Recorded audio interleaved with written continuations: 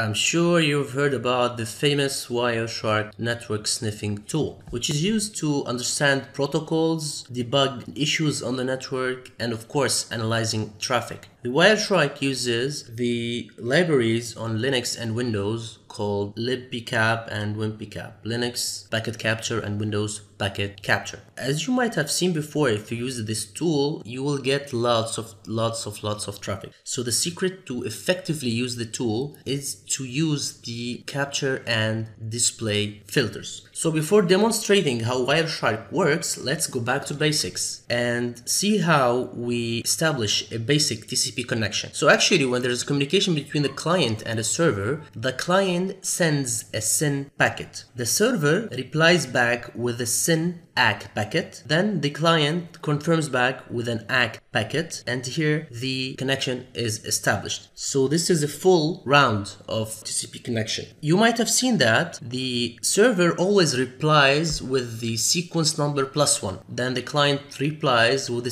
a previous sequence number +1. No need here to go into the details. We're just explaining that in order to make an effective use of the Wireshark.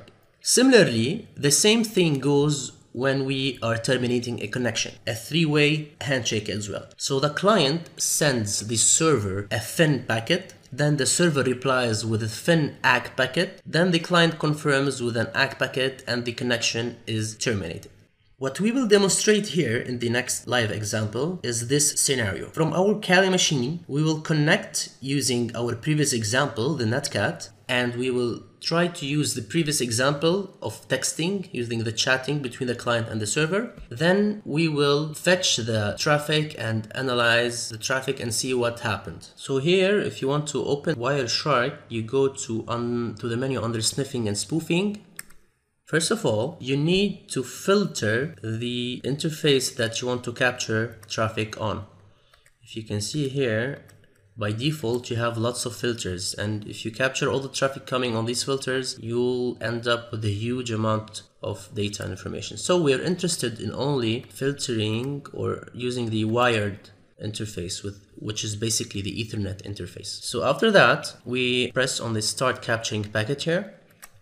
It is very important to understand the layout of the Wireshark. It is divided into 4 parts. The lower part here is the network. As you can see, it's a low-level data, hex data, bits, etc. The upper part here is the capture filter. So based on the filter that we identified before, the capturing is taking place here. This section here is the capture engine. It's actually capturing the traffic based on the capture filters we defined before. And on top here, you will see the display filters. After we stop the packet capturing, you will of course end up with a huge amount of data. And this is the best way on filtering and querying the data that we will end up with.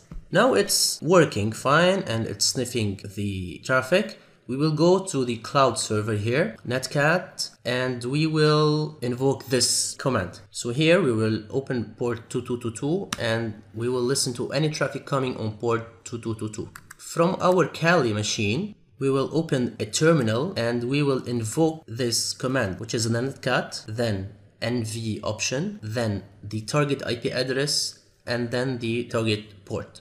Now we were able to establish a connection between Kali machine and the Windows cloud machine. Remember the chat example we did before? Let's do it here all over again. Hello from Kali.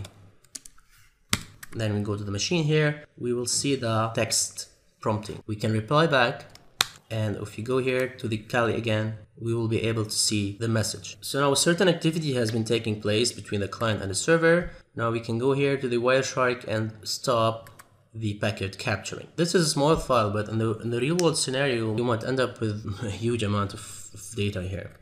So these display filters will help us a lot in working with the file. We can filter based on the source address, the destination address, the protocol type, and the port. For example, if you can go to, just press ip.source, and the source here in this case is 211.130, and you press enter, you'll be able to get this information here. If you want to search on the destination, 173.248.132.230.